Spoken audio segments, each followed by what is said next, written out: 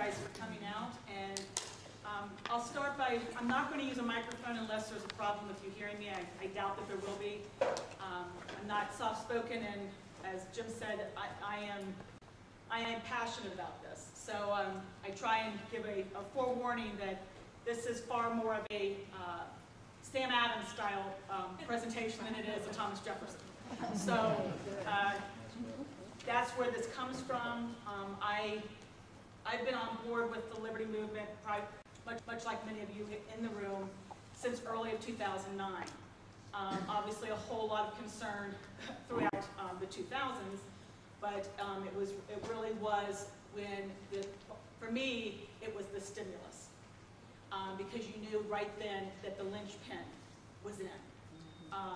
Whatever direction they wanted to take our country, they now have the funds to do it. And influence is purchased. And as we know, they know no bounds. The Federal Reserve, debt, whatever, it doesn't matter. They'll buy it and they'll worry about it later. Ever since I became involved in the Liberty Movement, I've always, education's been my niche. I work at a small Christian academy. I'm not an educator, I'm in the finance office. But to me, the whole essence of liberty, of who we are, it starts with the little people. If we don't embed in them the value of liberty, and with every right comes a responsibility, well, we know what happens because we're living it. And so all of these other issues and efforts we do, really I don't want to devalue it, but for all intent and purposes, it's a very temporary stay on the ultimate destination. Because at least when what I have found, there are very few in the generations beneath mine that get it. And it's not because they don't want to, and it's certainly not because it is presented to them that the value and so forth isn't valuable to them. They just don't know any different. They have truly been brought up in a society unlike you and I did. And the reason for that is because of the education system. Parents have abdicated their responsibility. The state has basically said it is our responsibility. We'll take over from here. They're just about at your door, brushing your kids' teeth, putting them on the bus, and feeding them breakfast when they get to school.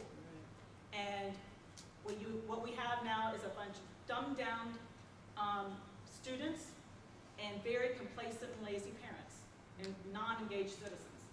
And so unless we get into the classroom, we can't save enough of them once they come out.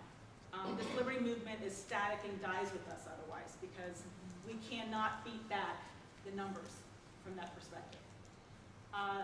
So as a background, up until 6 months ago, I was in the chair sitting and listening to others talk about what we needed to move on, what we needed to prioritize. This was so close to home that I decided this is my cause. Maybe this is what the last 3 years have prepared me to do. In January, again, education has been my passion. And so I've been involved in the school choice movement and education policy in the state of Ohio, even at the national level, watching what Congress was doing. No Child Left Behind. So for something to completely miss my radar and to be literally a fundamental change in education at a national, state, and local level was by design. And it amazes me to think that they believe, we will believe, that they came up with the best system possible. It's going to cure all of our educational problems in the state of Ohio. It's not going to cost us anything. And we haven't heard one politician trumping what wonderful thing they brought to us. No one is taking credit for this. It's all covert. We don't have a legislator that prior to me arriving in April after the forums that knew what this was. The only reason they reacted in April was because we burned their phone lines down by having over 1,000 people attend those forums in April to launch our statewide effort. And they said, we don't know what it is, but we know we've got to do something. They react to that. There is a handful of legislators who were in on the get-go, and some of their names will come up tonight. But for the most part, I would be very surprised if your legislators that were on board then, back in 2010 or 2009, had any idea, as they piecemealed this in, what bills they lent their signature to in affirmation and what the result was. In January, when I came across this and realized the significance of what this was, I contacted Debbie Terhart. She is the state board president. She is also my state board representative. She came from the Tea Party. We worked her campaign. I thought, how in the world is she allowing this to happen? I'm thinking she's going to be my conduit to the solution. And instead, I get back typical political responses. Straightforward questions, no answers. Ultimately, it came down to, and at the time it was a very narrow focus. I was concerned about my academy and what implications it was going to have. My first question was, how do we maintain our mission and our autonomy from the state with these standardized national assessments? In the end, her answer was, you may do whatever you'd like, but your students will have to pass the national assessment in order to be conferred a high school diploma by the state board. Which my response would be, the practicality of this not imposing on us is ridiculous. That substantiates the purpose of a high school is to confer a high school diploma. So the idea that none of those things seem to spark, I guess, the healthy suspicion in anyone in Columbus, but particularly of the Republican Party, is astounding. So that led to a month of research, contacting the national voices on Common Core, fighting Common Core, including the lead voice, Emmett McGordy out of American Principles Project. And site launched in March, the forums were in April, and by the second week of July, we had legislation being introduced. I believe that's probably record-setting. But quite honestly, it means nothing unless that piece of legislation becomes law. So we'll get to the part of pushing that through. I'm going to kind of go quickly through this presentation only because even in the last 7 days, and I have not had time to update it, this is moving less from a historical perspective of what Common Core is into the agenda and the means that they use to get here. Because like all problems, unless you cut off the funding source, they'll just redevelop it, repackage it, and resell it. And just like Medicaid expansion. That's being repackaged right now, and we will get Medicaid expansion. The story on Medicaid expansion is the expansion started in 2000, but I digress. I call it Fed-led because except for the Gates money, which paid for the standards themselves, it was the stimulus package that launched Common Core. And they did that through 2 stages. The first stage was all the governors, in order to get state stabilization funds, had to agree that they would adopt some form of common standards amongst the states. So that was the first commitment. The race to the top application is where they got into the specifics and where they really pulled it in and tied it up into basically a national movement and a national mandate. As all things with progressives, the history, of course, didn't begin in 2000 with Barack Obama. And that is one of the things you'll hear out of Columbus. You don't like Obama, and so you assume this has to be a bad thing because he likes us. I don't care whether Obama likes us. That's meaningless at this point. We have everything we need in the state of Ohio to end it. And that's where the power lies, and that's where we're headed, to the state legislature.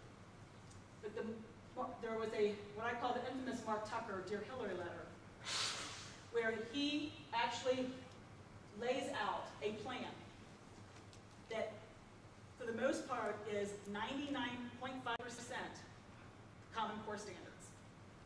Or I should say the Common Core State Standards Initiative, because that's where you'll be able to push back to. These are just standards. They're not just standards. The initiative involves the entire aggregate of what we call Common Core. What they wanted to do here, and what they've been able to actually execute through Common Core, through Race to the Top, was truly a managed workforce. Children belong to the state. Their outcome is state determined, not self-determination as our Constitution implies. And they do this through the four-legged stool of the Race to the Top application. Instead of with Goals 2000, what they did that ended up being, and this is what I'm going to be expounding on in the next couple of months as we work through this bill, is the fundamental paradigm shift of where they were able to get their nose in the tent. The congressional legislation for Goals 2000, while they only got about 50% of what they wanted here, they accomplished outcome-based education. You and I did not have outcome-based education. Our teachers knew what was expected, and we truly had local control. Outcome-based education is where standards came in. We take that as a pretense. Well, of course we have to have academic standards. Really? Because it appears as though the outcome without standards is best. We led the world in innovation prior to standards. We led the world in innovation and outcomes prior to the U.S. Department of Education. But somehow, now standards are necessary. They're the entire predictor. Well, the reason for standards and outcome-based education is because that's where the control comes in. How do we get teachers to teach what we want? They teach to the test. And who writes the test? We do. So that is the whole essence of outcome-based education. And so it's important to know this is not what our education system was prior to Goals 2000 in the 90s.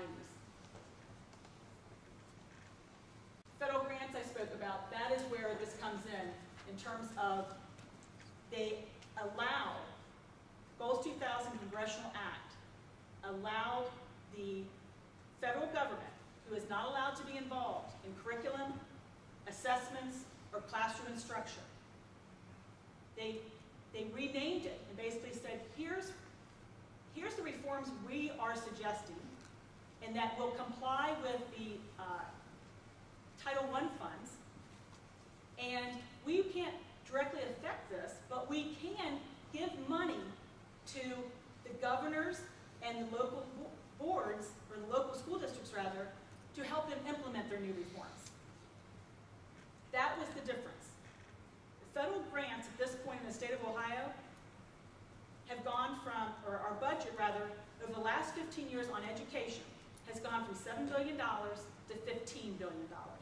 It's the second largest appropriation on our budget, and the federal footprint of that $15 billion has grown from 7% to 20%. And yet, here we are with a crisis on our hands still. The feds have bought their way in, literally, to the classroom, and they've done it through federal grants, and it was the Goals 2000 Act, Congressional Act, that allowed them to do that.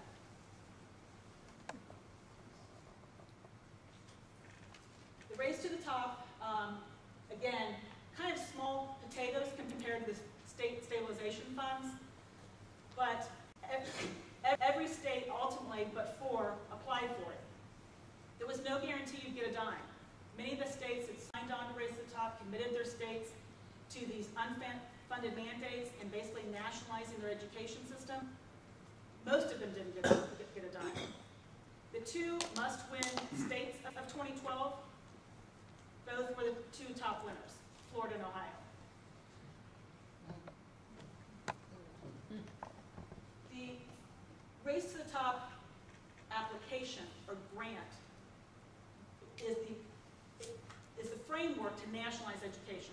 It is also, like I said, the exact same framework of what Mark Tucker described in order to fundamentally change education in America. There was 4 things you had to do. You had to adopt this common set of standards, and they had not been written yet, not even in draft form. You had to agree to implement a longitudinal student data system. Now, they'll cry foul in Columbus and say, we've had an EMIS system for decades. Granted, you have. But the feds were prescribing what you had to collect and who you had to share it with. That all changes with Race to the Top. The teacher and principal evaluations, you had to agree to that and say how you were going to do it based on the federal guidelines. There was a rubric that gave certain points, and the better it looked like you were going to be able to pull this off, the more points you should receive. And the National Assessment Consortium membership. The 2 national assessment consortia were also funded by the feds through stimulus dollars. This pulls together everything they need to nationalize education and put the feds directly in your child's classroom. The Gates Foundation has been in Ohio for over a decade. I don't know if that is because Ohio, and I still don't understand this, is the bellwether state. As goes Ohio, so goes the nation. The Gates has been here since 2000. Governor Bob Taft was the first one to take money from Bill Gates in 2002. $2.75 million in order to improve graduation rates out of the urban high schools. It's progressed from there. He financed the 2008 Beyond Tinkering report. That is the report that went to Strickland's desk in January of 2009, laying out exactly the reforms that were accomplished in the Race to the Top grant. The reason being, Gates knew exactly what was going to happen with the Race to the Top grant, because he was a part of the education reform efforts. He went out and sold it to Obama, and it became a part of the campaign. He knew the stimulus was coming, and he knew what the agenda was going to be to take over education. Because that report was given to Governor Strickland in January, which was the budget preparation cycle, he took those reforms and for the most part, word for word, put them into his budget. So yes, he legislated through a funding bill, as they all do, and complain about the other. But that is how, when you hear, we did legislate this. This was passed by the state legislature. It was passed buried inside of House Bill 1, which was the 2009 Strickland's last budget. The other thing that they did in that budget that is so telling is they put in there that the state board was required to revise the academic standards. So that allowed them to say, whatever the board comes up with, quote, the legislature approved, because we required them to do it. Not only did they put that in there knowing what they were going to be facing in order to adopt these national standards and circumvent the state legislature in the process, is they put in there that the date that it had to be revised, 6/30 of 2010. Now, this is in June of 2009 that the budget was signed.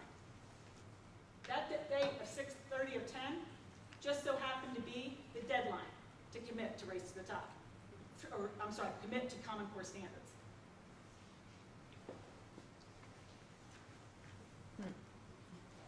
Longitudinal student data system. You had to be federally compliant and prove how you were going to do it, prove that you didn't have any state laws or statutes currently prohibiting collecting the data or sharing the data. So if you go back through the 2009 State Board member minutes, you will find in there all the preparation work that they were doing in order to fill out this application for this grant. And they knew were going to have some struggles in being able to share and collect the data, because Ohio did at one point have code that protected student data from being shared outside of Ohio, and also protected a student identifiable data marker.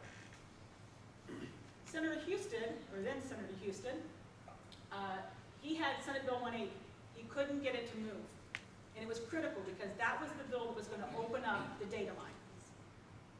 What happened was in the 11th hour, on the last day of session of December 2009, he coattailed it onto this generic ROTC bill. It never went through committee as House Bill 290. It never got vetted within a conference.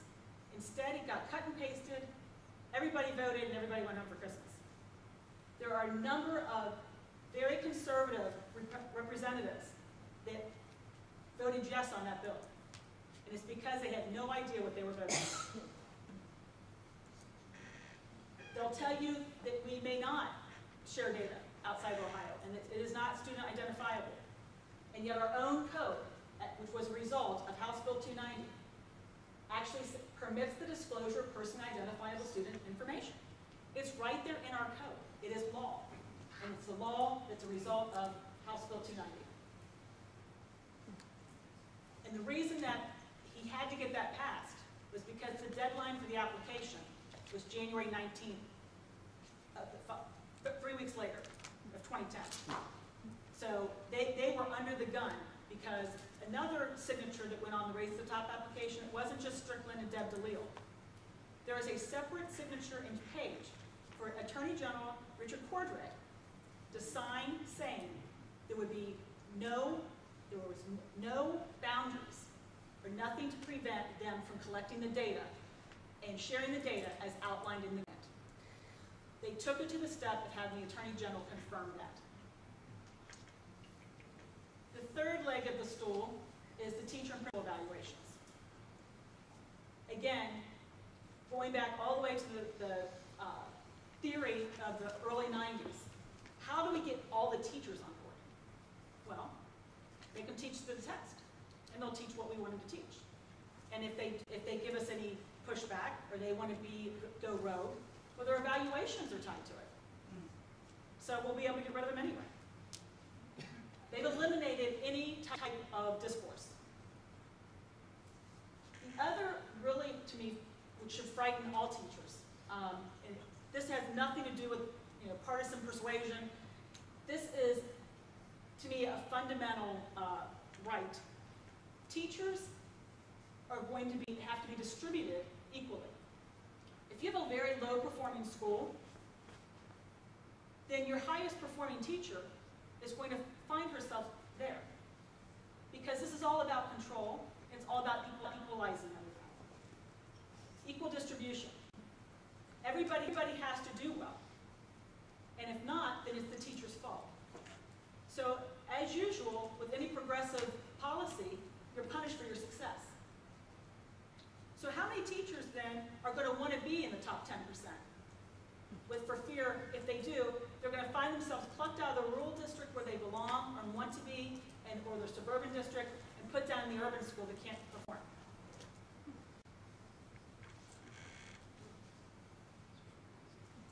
The National Assessment Consortium. They received $330 million between the two of them. For all intent and purposes, they're identical. The memorandums of understanding between the two consortia to their member states are identical, and their grants are identical. This was just to keep it from looking completely nationalized. They had that too. That was your choice. We had to, as a member state, we had to adopt the Common Core standards before December 31st of 2011. We had to have full implementation using the PARC system by 14-15 school year. As another part of that memorandum of understanding, we have to agree with all other states. We have one representative on that PARC board. That's our membership. And that seat goes to your state superintendent. Our state superintendent isn't even elected. So the idea of any representation is meaningless. As well as the fact that Dick Ross is basically a governor appointment. I mean, they go through the motions of having the state board elect him, but the state board is 11 to 9 members being appointed by the governor. well as the fact that, I'll throw it out there because everybody wants to act this as a Democrat-Republican thing. It is not. Who changed the board composition from an all-elected state board to a 9-member appointment board? That would be Republican George Voinovich. In terms of this memorandum of understanding that we have with Park is where they pull in, basically where they get every bit of information they want.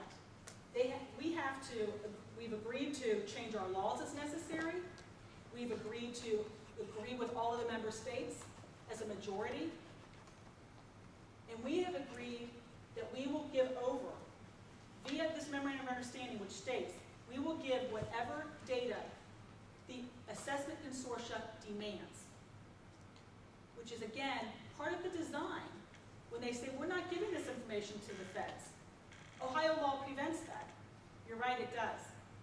We're giving it to the Park Consortia, and their memorandum of understanding requires them to give it to the feds. So the fingerprints are off, but the path doesn't change. The destination, it ends up with the Department of Education, who is allowed, since they changed the FERPA law, which protected family educational rights, they can share it with every department in the U.S., every U.S. department. They can share it with nonprofit and for-profit entities. The only thing you have to do to apply for that data is to show that you have an educational purpose for the data. They break it down in the rules, or the new rules for the FERPA law. Otherwise, if they didn't have identifiable data, how would they actually be able to do a personal intervention? Can't we just say no? And say, well, you know what? This Park thing seems to be the big linchpin. If we just get out of Park, that'll solve most of our problems. Well, first off, it doesn't, because you still come back to the fact we have the Race to the Top grant, and that's just one of the compliance points. But the other thing that they put in the memorandum of understanding is that there's 3 levels to get out. You have to have written notice, and you have to state why you statutorily can no longer comply with this memorandum of understanding. You have to prove that your state simply can't do it any longer. All the other member states have to agree to let you out. And why would they? And finally, if you get past those 2 hurdles, your notice and request to leave the consortia goes to Arnie Duncan. And he'll decide whether you get out or not. That is all stated in, if I recall right, a 21-page memorandum of understanding with the Park Consortia. So it comes back to, if this was such a great program, and this was going to solve so many educational deficiencies we have, would we have to have been bribed to join? Would we be being punished to leave? And why haven't we heard about it?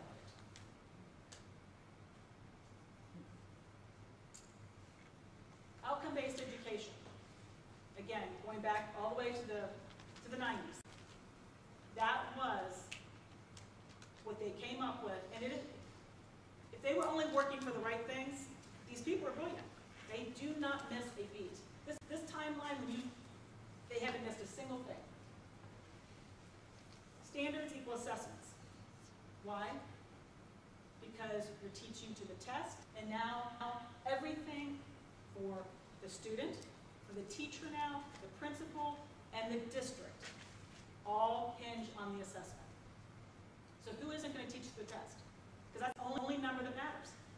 It's the only number to advance, to graduate, for your teacher evaluation, for your local district funding, and for now this wonderful report card we have. So the idea that standards equal assessments equal curriculum somehow gets lost in Columbus is by choice. And interestingly enough, in about 30 seconds, Bill Gates informs us of the same.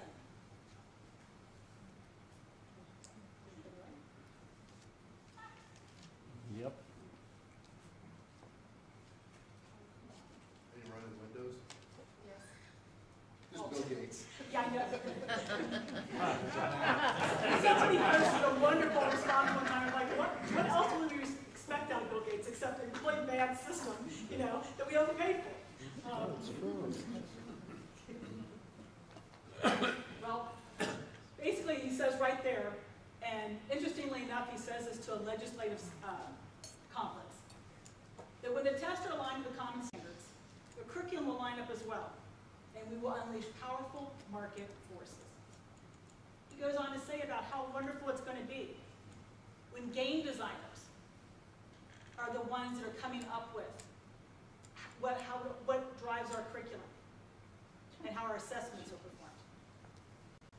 I mean, it's nauseating to listen to him go on about what is really behind this and where this is leading. And then, again, you're talking to an audience that doesn't see through it and has no idea what train they're on.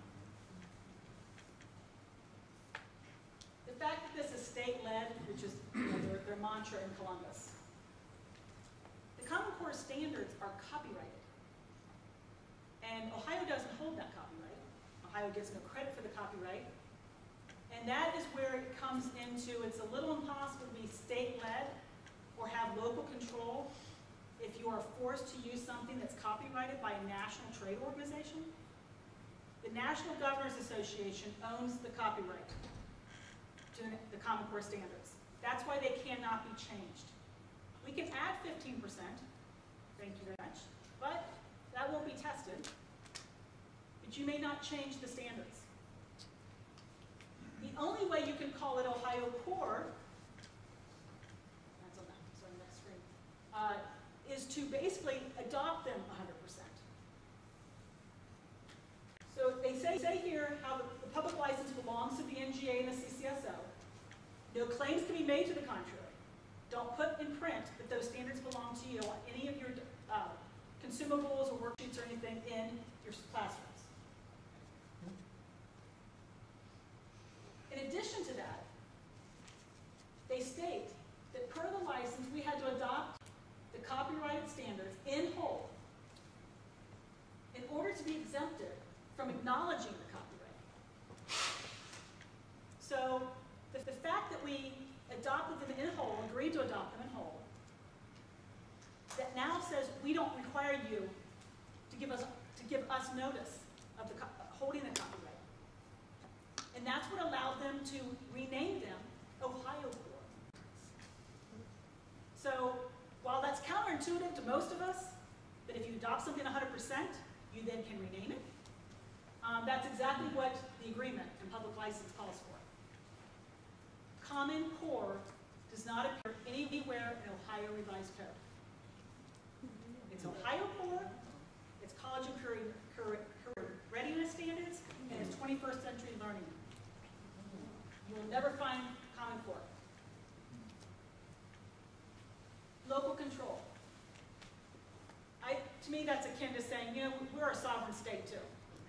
And I mean, really, the practical side of this is there is no such thing as local control anymore. There hasn't been. The erosion started with the U.S. Department of Education because of Title I funds and because of the ESEA Act of 1965 from Johnson. But once there was outcome-based education and standards, we started being common back in 2000, with the Goals 2000 Act. That's where the commonality came in. Because again, standards require commonness. There's a school option table out on the ODE site.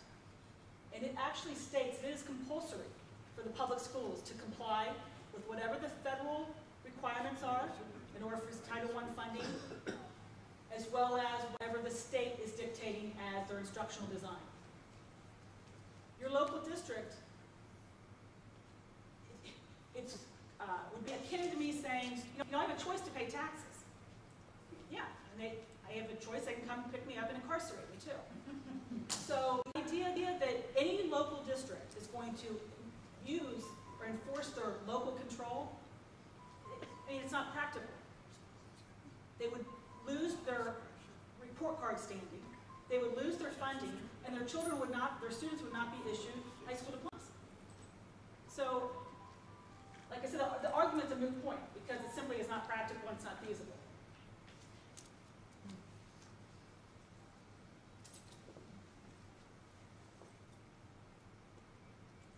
This was a slide that Stan Hefner used to present on the Common Core, moving Ohio forward.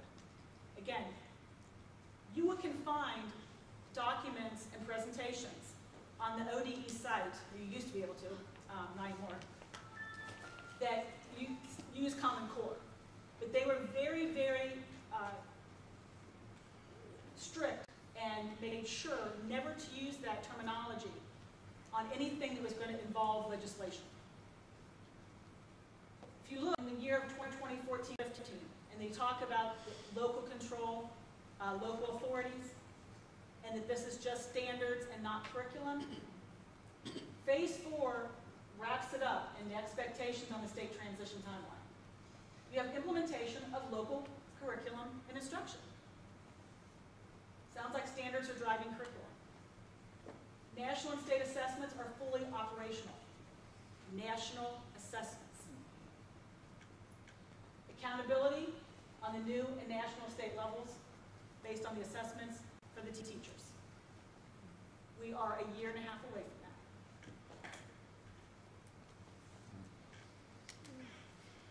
Ohio House Bill 290 is what allowed the student identifiable data to be shared.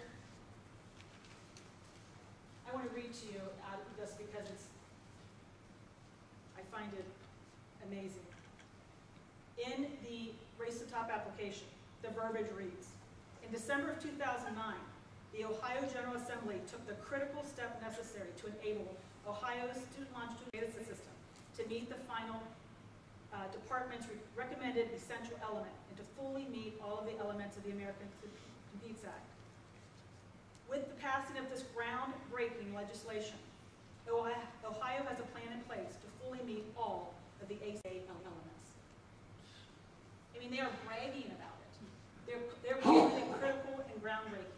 They knew what they pulled off, and they actually put it in print inside the application because that's going to garner them more points.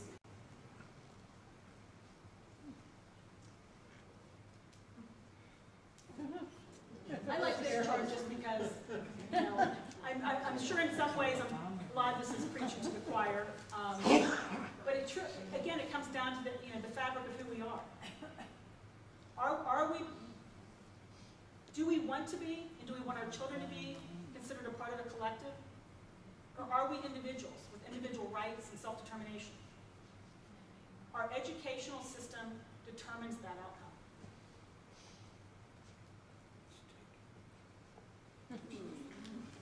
This, I'm sure, looks much like the Obamacare flowchart. I call it the Gates Education Corporation. But the similarities are astounding because each one of these blocks basically is a money handler or a beneficiary of the Race to the Top application. And for all of the song about this being, we're just about better standards. We're just about better outcomes. All those blocks, can't find the word student nor parent. Sounds like a lot of people benefiting, not us.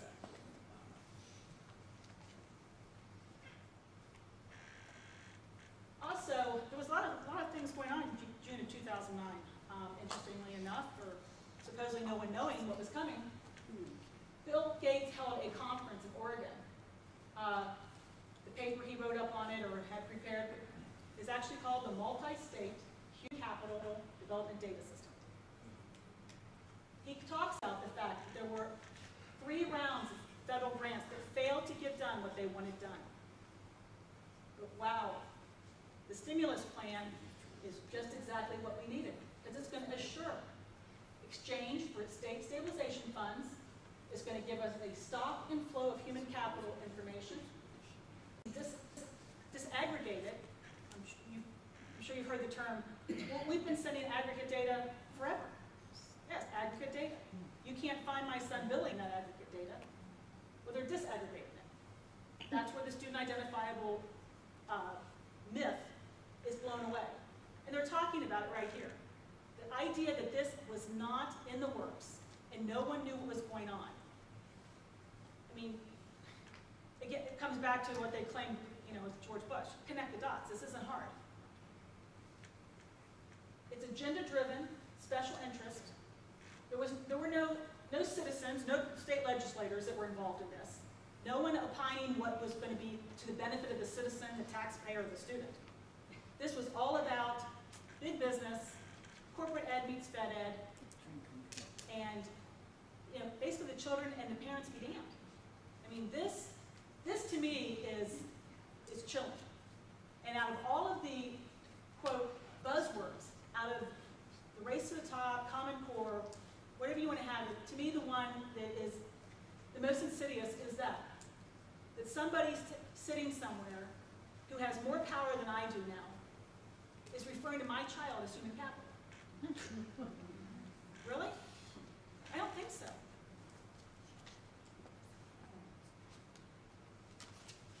This shows the power, again, of the corporate arm that's involved here.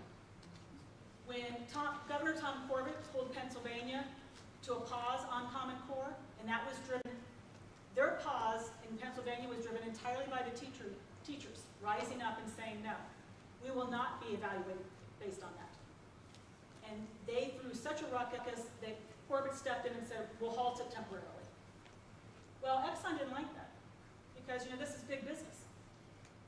Education is a $600 billion a year business. And that's why you see all the hands in the pot.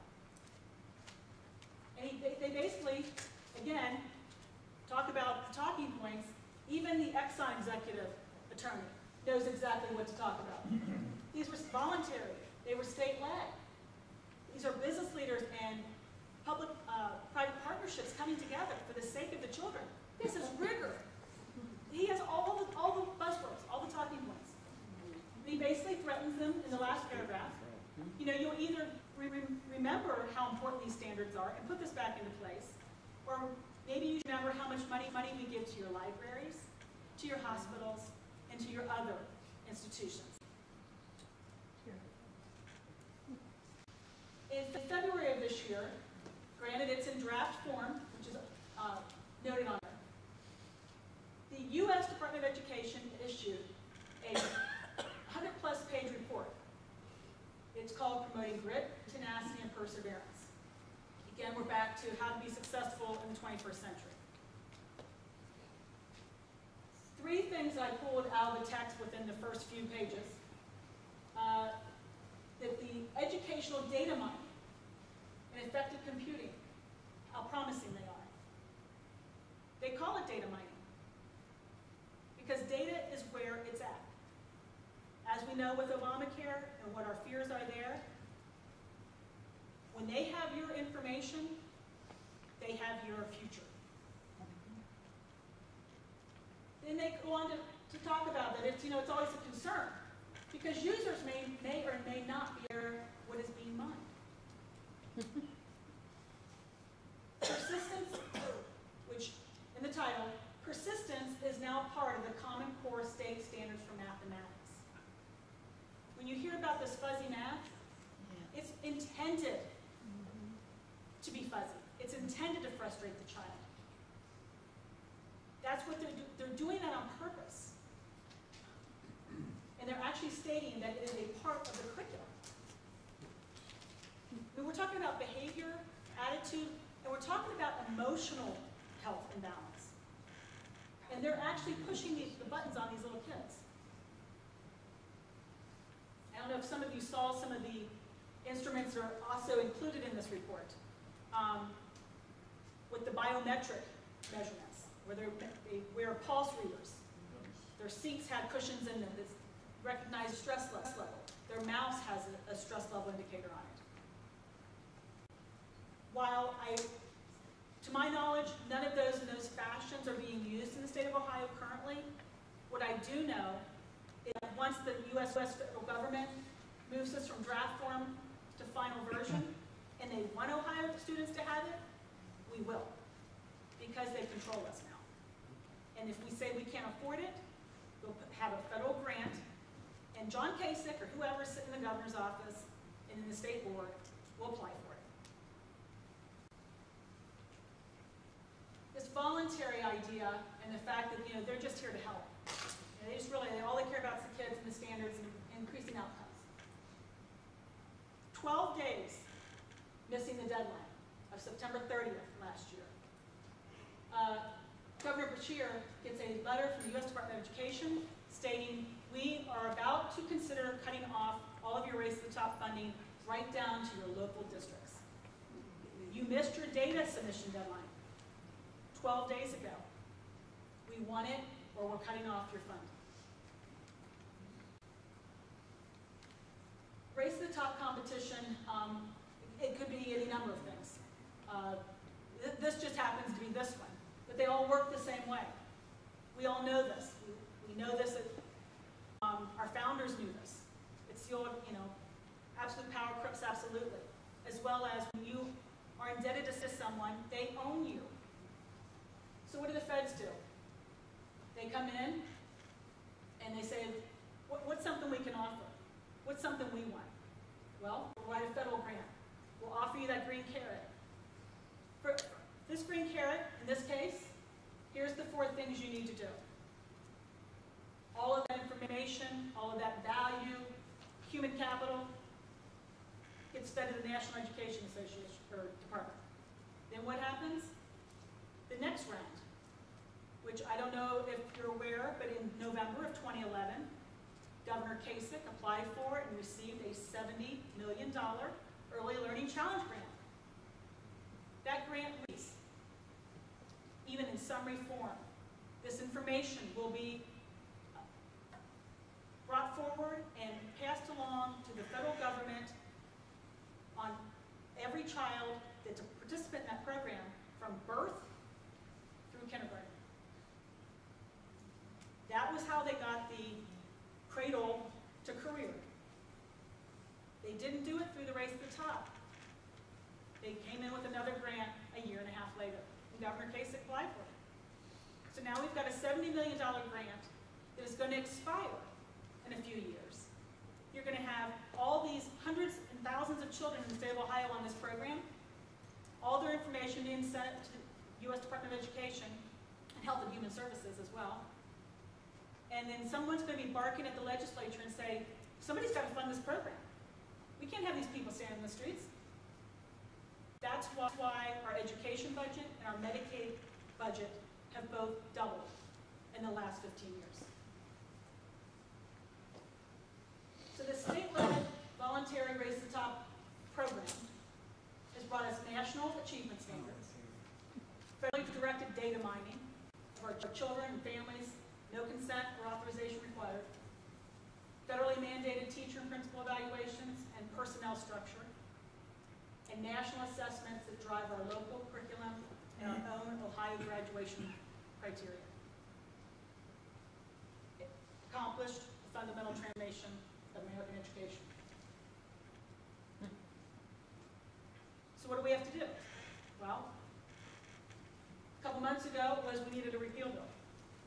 And Representative Annie Thompson got that done for us, along with another 12 co-sponsors. House Bill 237 was introduced in July.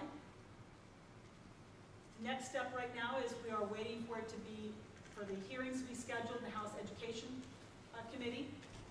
The problem there is, anybody that's following this knows, the House and Senate Education Committee chairs are all in on for Common Core.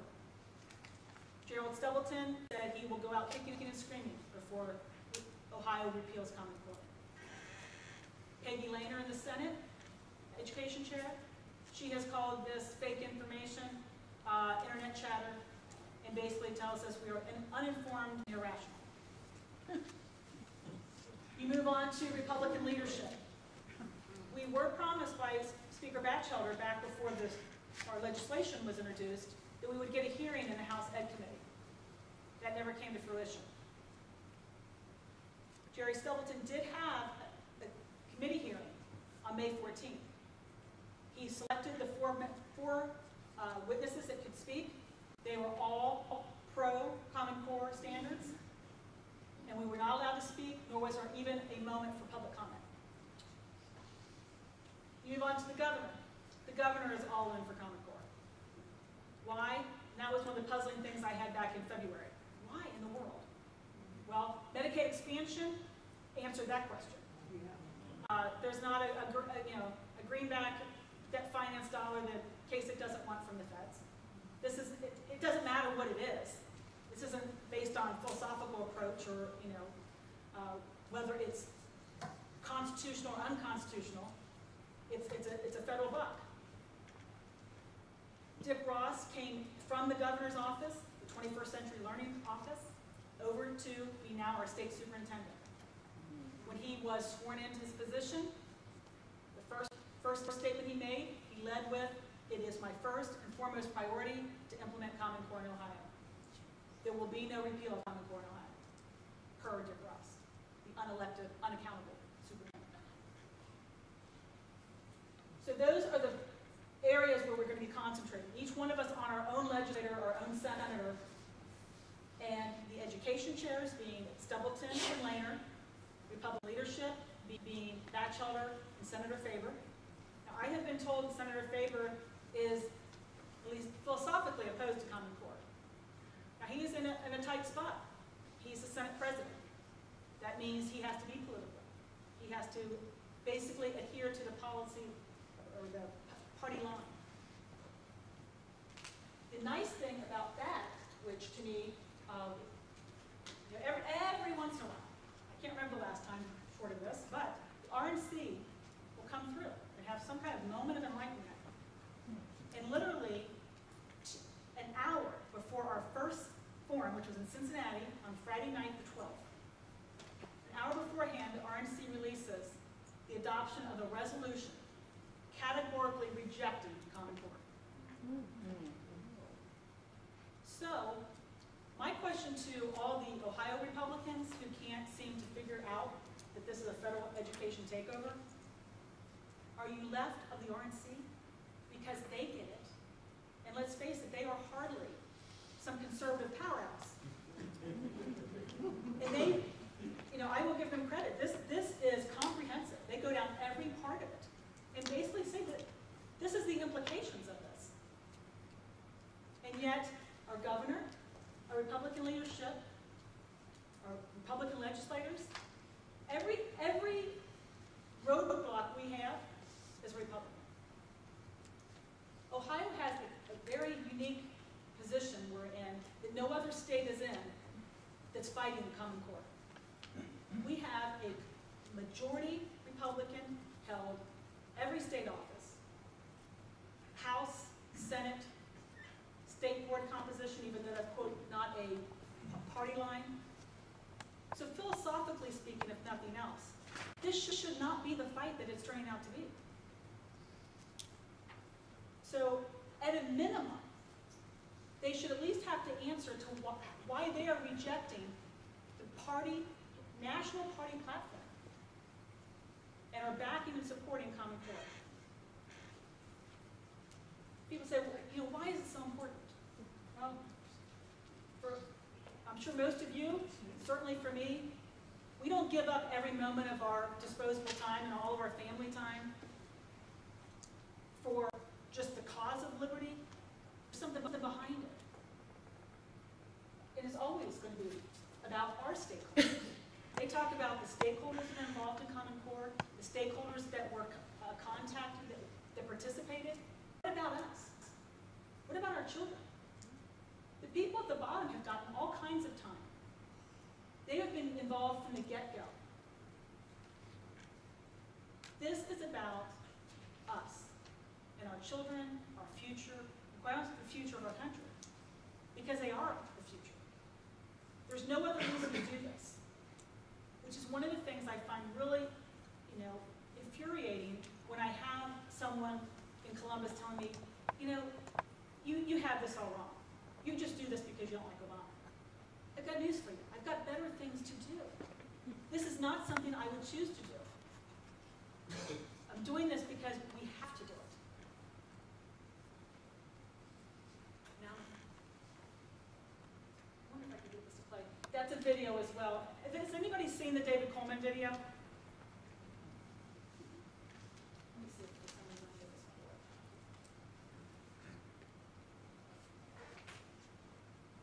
It's an embedded file, so it should.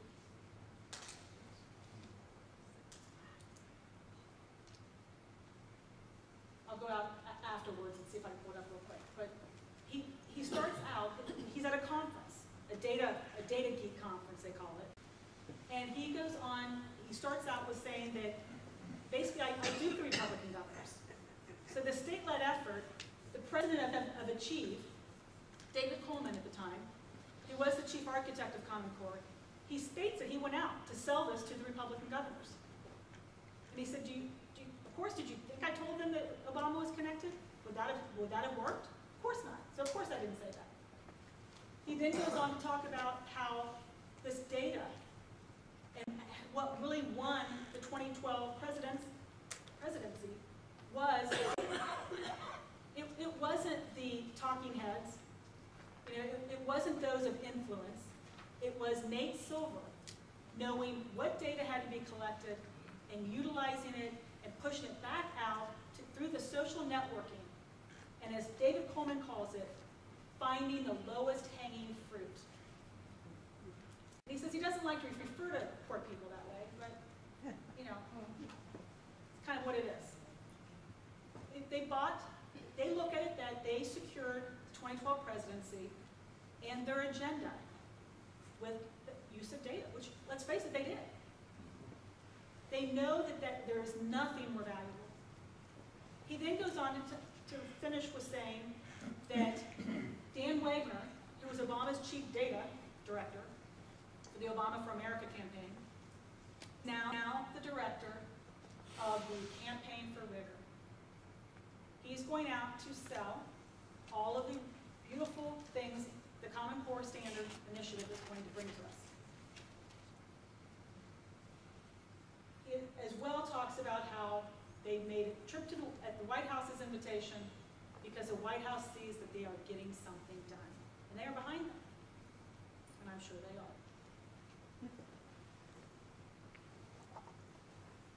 So I'm going to check real fast and see if I can pull that file up, because it is really something. Actually, no, I don't know. I apologize. So I will take questions for as long as you have them. And you had given me the marker on the time. I just have to switch this. Okay, you want to just take a... Yeah. Let's break and let him switch. Yeah. Yes, sir. Okay, with all this going in, how's this going to affect homeschooling? And why didn't the teachers fight a little harder? They usually they don't like anybody to touch anything they're doing. The teachers union is usually pretty strong. And my last part is just a comment. How do you succeed in doing anything by dumbing down the entire education system? Heidi, can you repeat the question? Because with people talking that direction, we can't hear it. So the first one was, how is this going to affect homeschoolers and why? So we'll deal with that one first. I failed to say that on before. David Coleman, who was the president of Achieve, who is the organization that wrote the standards, being paid by Bill Gates. He is now the College Board president. The College Board is in charge of high school or college entrance exams, or testing, as well as advanced placement test. So he is now the gatekeeper. So your homeschooler, who in the state of Ohio, at least for now, there is Ohio Revised Code that protects them and they can have their own graduation test. They do not have to currently have to pass the AGT. So if that stays in place and they get out of the National Park High School graduation test, they will have to, now they will be judged accordingly to a aligned SAT and ACT Common Core entrance exam. So they will be at a disadvantage if they were not taught the Common Core methodology and ideology, because now their peers coming out of the system are going to perform better, even though academically, no doubt, particularly compared to what we know to be the norm for homeschoolers. We're always testing higher than any other educational program. They will be at a disadvantage for college entrance, for college scholarships, as well as for the more, quote, astute institutions. Does this apply to parochial schools? Let me go back to the union question. Again, Pennsylvania is an example. The teachers' unions, meaning the leaders, are all in on Common Core. And that's because they're one of those blocks, no doubt, that either got money through Race to the Top or paid like the national PTAs were, millions of dollars by Bill Gates to sell it. He did not miss a single faction within what needed to be happening in terms of influencing all of these separate parties. When I went out initially to look at why Debbie Terhar was taking the position she was, when I Googled Debbie Terhar and Common Core, up popped numerous presentations she made. Every one of them, she was either preceded or succeeded by the NEA president. So you have a, quote, Tea Party candidate slash now state board president, and she and the NEA president are on the same page, talking the same points, making the same points. That, to me, that right there told me all I needed to know. And you've been co-opted. Co-opted, bought, I don't know how you want to put it, but you are either benefiting politically or financially if you support Common Core. It always falls into one of those two categories or both in some instances. So the teachers in Pennsylvania rose up. There are a lot of teachers that for the first time, if you're in a non-Race to the Top district, you'd never heard of Common Core until this year. And there's many teachers that are on fire over this. And then there, of course, are your best teachers. So they'll weed them out because I've spoken to many of them at many of these presentations. I retired. I'm not doing this. I refuse to run my classroom like this. And then your third point was, sorry. Well, I was just making a comment about how do you expect to achieve anything in the world competition by dumbing down the entire populace. Yeah, they don't want us to. They want us to be no better. You know, it's not fair if we are better than third world countries. It's all about equalizing on a global scale. How is this going to affect states like Texas, who refuses? How many other states have refused this? There were 4 that refused to commit to Race to the Top. And there, I mentioned the Elementary and Secondary Education Act of 1965. That is the title, that was the origin of, genesis of Title I funds. The reason for that was a part of the whole, war on poverty. Title I funds were for underprivileged children. There was no reason that children in less affluent districts or, household incomes making poverty level or 200% should be at a disadvantage. So Title I funds originally, starting in 1965, were intended to go out to those districts or to those students in order to level the playing field.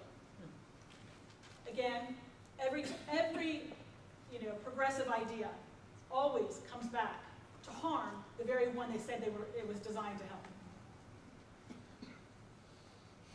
That was 1965. That act was reauthorized about on a schedule about every 10 years. What most people don't realize, because of the length of this, is I don't know what it was called in the 70s and 80s per se, but that's what Act Goals 2000 was a reauthorization of ESA. Then it came along and it became what we all know currently, No Child Left Behind. That is nothing but the reauthorization of the federal Title I program.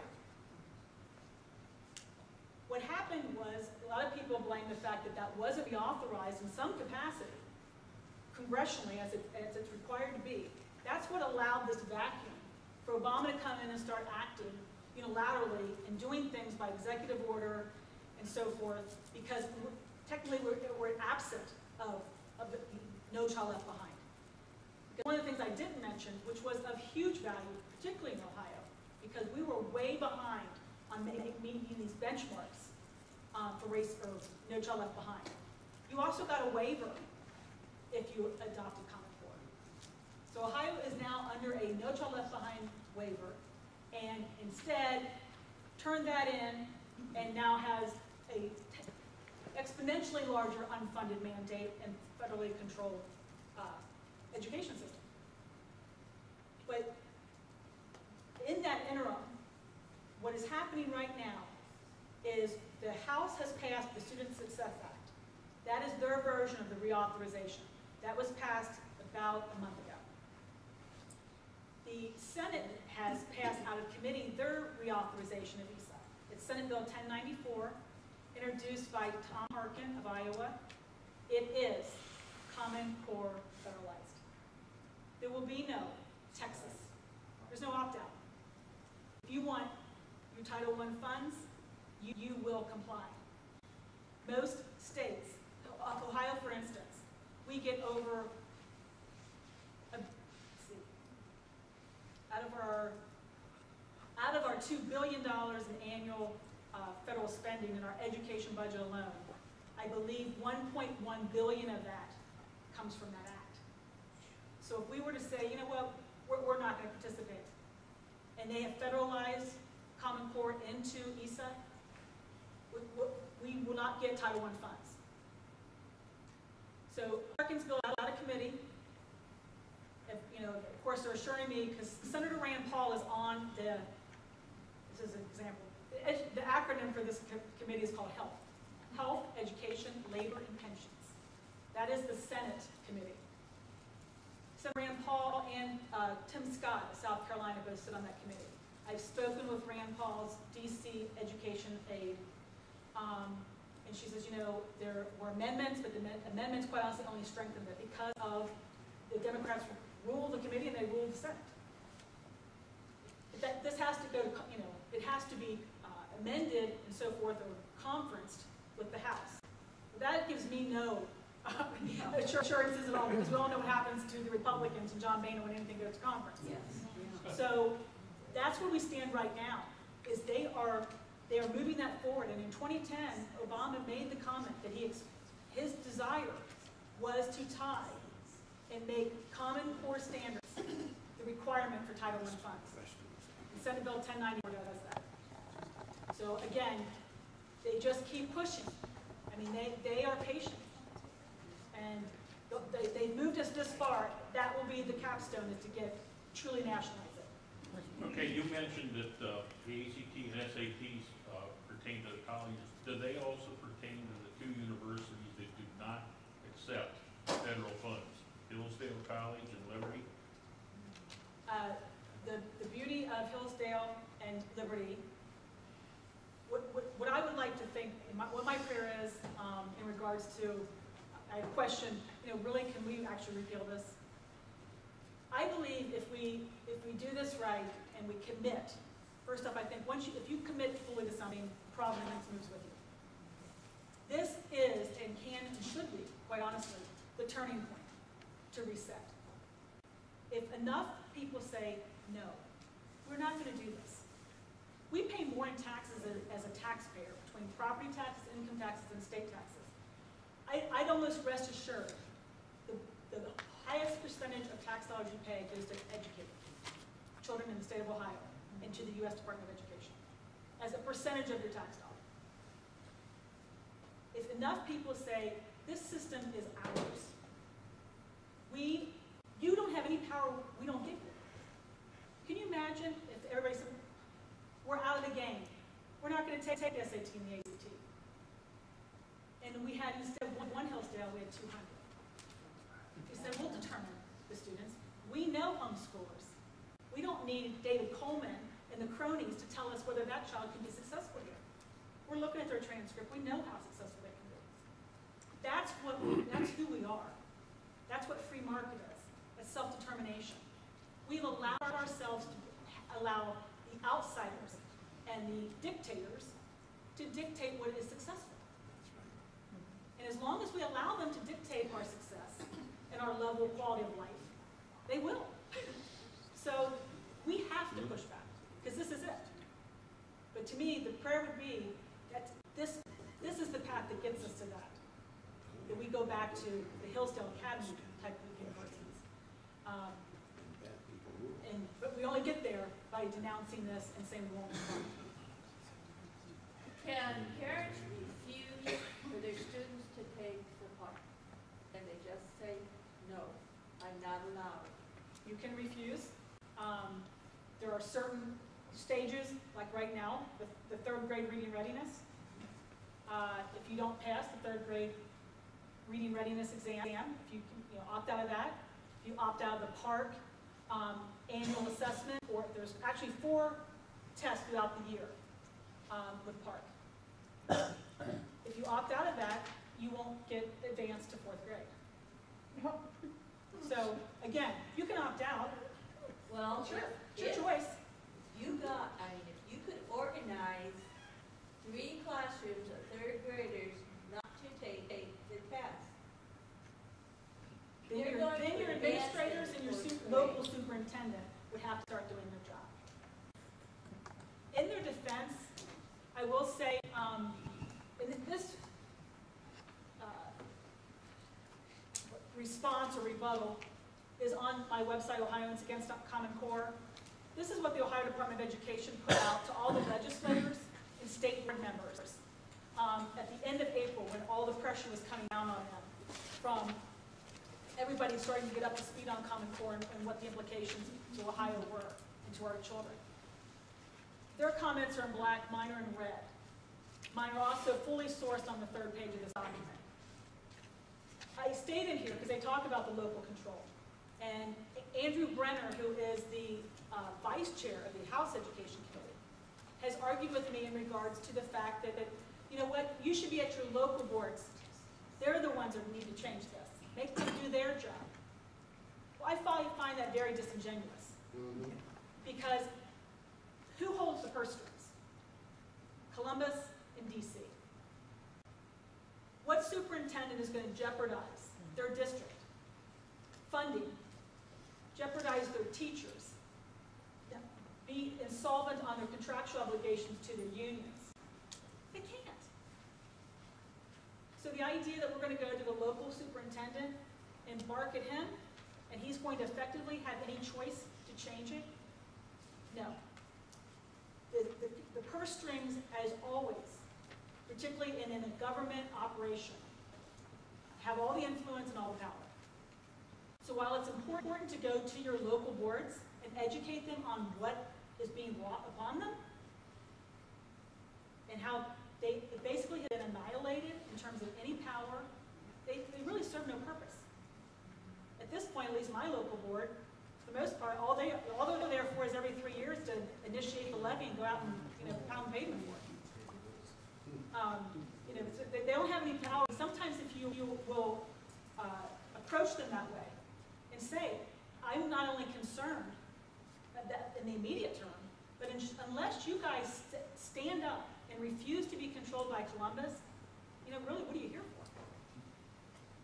Don't you find that, kind of abusive that somebody up in Columbus who doesn't know anything about our district, anything about our teachers or students or parents, are telling you how to do your job? That should get them stirred up. They should stand up, but like I said, until the system is changed effectively, and in a practical perspective, they don't really have any control. It's been taken from them. Yes? Yeah, this lady right here has been trying to Oh, get I'm your sorry. attention. No, go ahead. One article I read said that Google is donating a lot of time and expertise to compile all this information from the children. And one of the reasons is because they can sell that to advertisers. And then they will target your family for whatever, you seem to be a sitting duck for. And so they're not doing anything out of the kindness of their heart either. But in fact, I've read a few things about boycotting Google. If you have Google, get rid of it. But then you're left with Microsoft, and obviously that's just as bad. But is this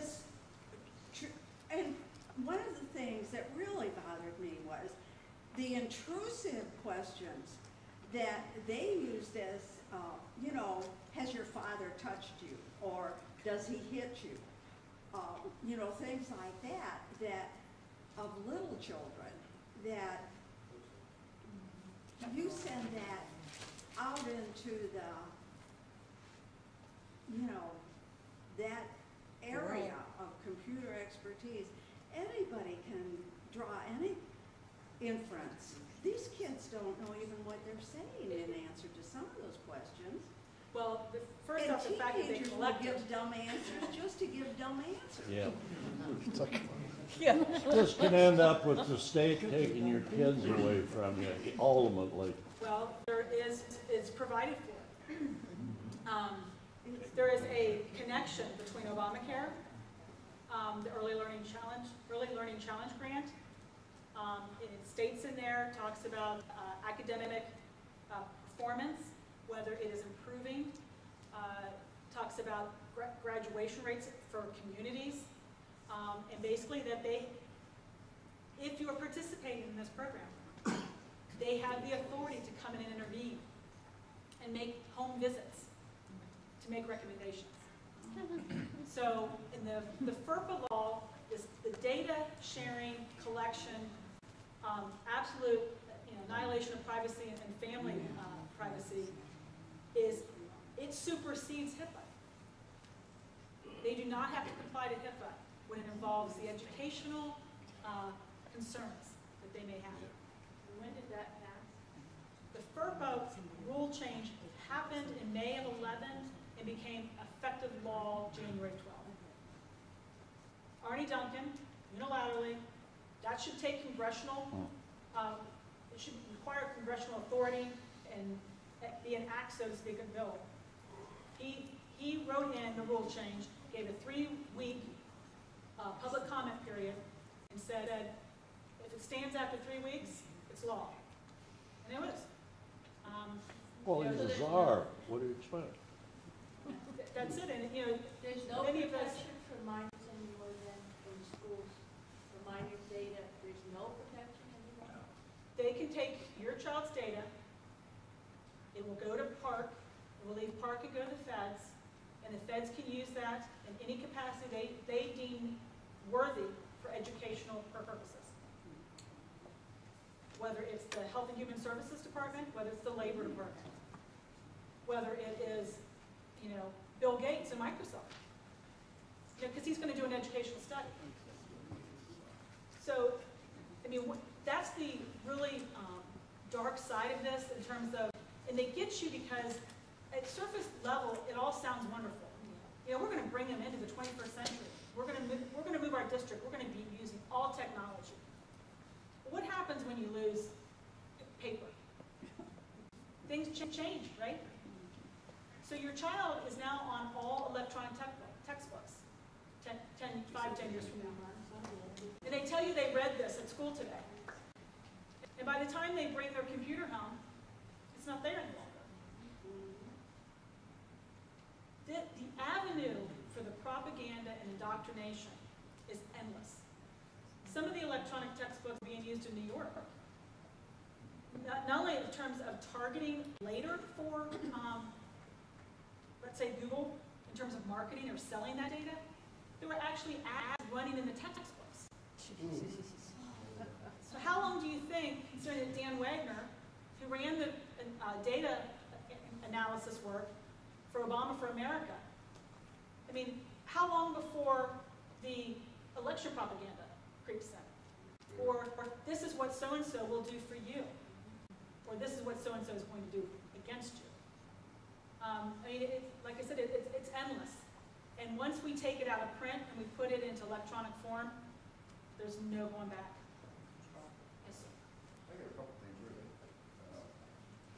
One, I thought for me, I'm here after listening to you, I'm getting sick. But I think there is hope. There's always some. Last week I gave out over 500 copies of the Common Core at the Sandusky County Fair. I also gave them out at the scrap show last weekend. I walked up to people that had strollers and young kids and just asked them to look at it. they found out it was already signed by Strickland, they just looked shocked. Most of the people, they took it and they did read. I think there is hope there. Thank you. We don't have much time. I mean, it's going to be. But that is one of the things that, you know, in terms of an example of how upside down this is, one of the representatives that we were trying to get to co-sponsor, looked kind of promising, was Representative Beakey. And he asked for the Legislative Study Commission to do an analysis of Representative Thompson's repeal bill.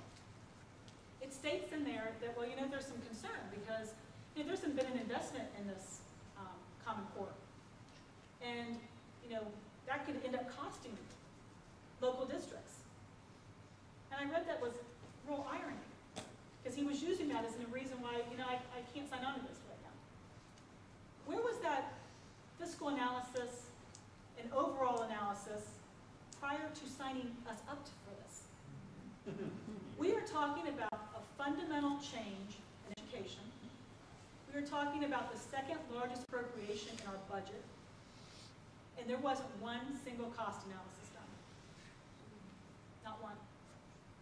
Nor are these standards, were they tested, proven.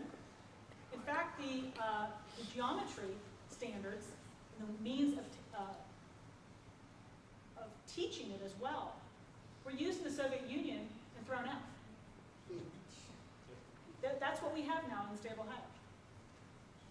So again, to dismiss the idea of partisanship, political spin, I don't care if you love Obama and you are big government. I don't know one mom that wants their child sitting in a classroom for possibly 5 or more years, only to find out that the standards that they were being taught and used, you know what, these aren't so good after all. These are failure. Really? It's one thing to have wasted the millions and millions of dollars. It's another thing to have lost 5+ years of children's lives. And, you know, it's almost like, well, you know, we're just going to go with it. This sounds really good. How many hundreds, thousands of drugs are sitting in the 5th trial before the FDA will allow them to be used? And yet, the most precious thing and the value that we have in this country are the minds and hearts of our children, and they have been subjected to an untested, unproven educational program. And no one seems to think that that is out of order. Yes? My granddaughter graduated from Westerville North High School this year, and she cannot read my letters in cursive. She cannot read my notes. She won't be able to read the Declaration of Independence, the Constitution, the Bill of Rights. This is Westerville North. This is right outside of Columbus, Ohio. These kids cannot read cursive. They can't write cursive. So they become illiterate in that area. Cursive is, the verbiage reads, the cursive is being replaced with keyboard skills. Now that shows you right there that an educator was not involved. Because an educator knows that the formation of words on a keyboard versus, not even in print, but in cursive, are entirely different. There are so many other parts of the brain that are in operation and that are developed through the formation of cursive writing. And it is as basic as, if you go back to, you know, it's been compared to, what were the cavemen doing? They were writing on walls. You know, that is a human expression. You know, so the idea that we can go to keyboards and not lose something in the process, as well as it brings us to the history standards in Ohio now, 5th grade, they start in the 1900s. They don't cover our founding. They don't cover our Constitution. You don't get that till you get to 11th grade history, where they will go over all the founding source documents. Well, that's great. By 3rd grade, they've already been graduated as a global citizen, and they pay far more attention, because that's where the focus is, to Earth Day than President's Day. So that argument about this, you know, original source document law that was put in, to me, it's of no value. Our time is getting short, folks, so one more question, and then we're gonna have to wrap it up.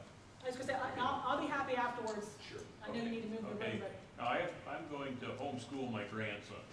They're not yet old enough to be in school, okay? When they start, would they still be data mined by being homeschooled? Like I said, there's a few statutes that protect homeschool in terms of currently they don't have to take the Ohio graduation test or whatever the equivalent is. They currently have to go through the motions. You know, a homeschool parent has to go and ask the permission of the local superintendent to homeschool their children, currently in Ohio. I'm not gonna ask you permission, I'm just gonna do it. Right on.